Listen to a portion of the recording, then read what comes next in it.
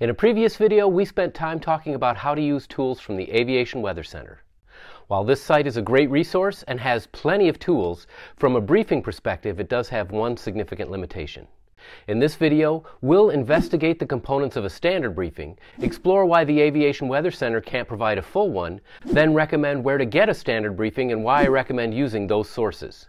Let's get started. So, what is a standard pre-flight briefing? According to several FAA sources, there are 7 components to a standard briefing. They are: 1. Adverse conditions.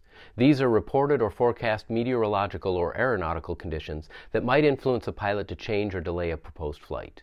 2. Synopsis. This is a brief statement describing the type, location, and movement of weather systems and air masses which might also impact a flight. 3. Current conditions. These are exactly what they sound like.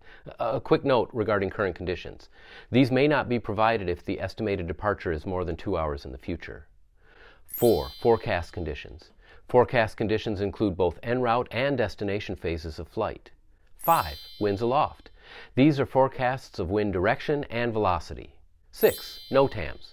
Notices to air missions are notices containing abnormal status information essential to flight operations, but not known far enough advance to be publicized by other means. And 7. PIREPs.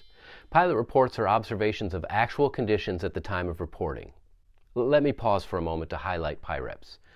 Not enough general aviation pilots provide pilot reports. Let's change that. PIREPs can be critical in determining how similar actual conditions are to the forecast. If you're on an IFR flight plan or using VFR flight following, making a pilot report is very simple. If you're not comfortable giving a pilot report, I'll discuss them in more detail in a later video. So why can't we get a standard weather briefing from aviationweather.gov? We'll get to that in a minute, but first, let's look at where we can get a regulatory-compliant standard briefing.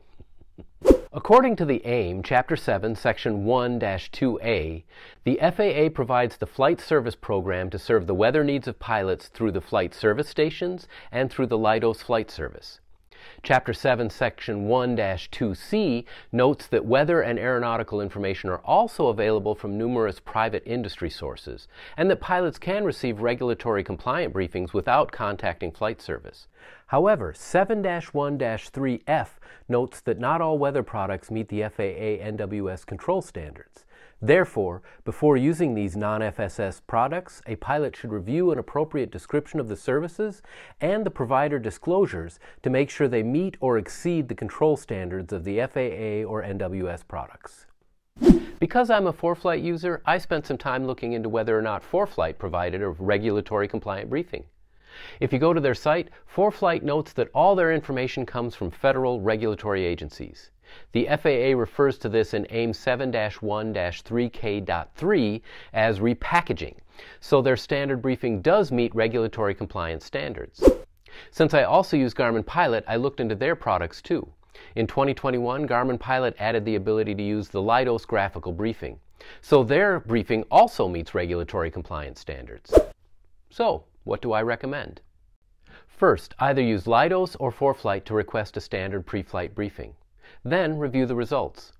I recommend this because both Leidos and ForeFlight not only provide regulatory compliant information, but they also log a record of the date, time, and type of briefing you received.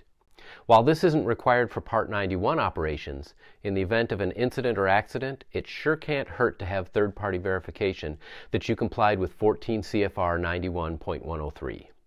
Second, if you have any questions or need any assistance interpreting any of the weather information, call 1-800-WX-BRIEF or 1-800-992-7433. I recommend this because the folks that answer the phone are certified pilot weather briefers and are trained and experienced in interpreting the National Weather Service products. While they can't tell you whether or not to actually make the flight, they can tell you whether or not VFR flight is recommended. Further, they may point out things you've missed, and they can answer questions you might have about specific altitudes, routes, and locations. So, back to the question about why aviationweather.gov can't provide a standard pre-flight briefing.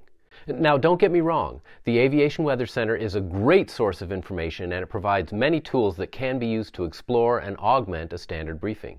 In fact, I use it all the time and will continue to do so. However, it doesn't provide all the necessary information for a standard briefing. According to FAA Aviation Circular 91-92, it is missing the notices to air missions, and that is why you cannot use it to get a complete standard pre-flight briefing. If you want more information on pre-flight briefings, I'd recommend reviewing Chapter 7 of the AIM, FAA Advisory Circular 91-92, and the Aviation Weather Handbook.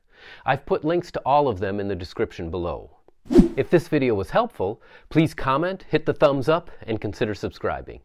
If you're looking for more flight training information, I'd recommend watching this video next. As always, thank you for watching, fly safely, and I will see you next time.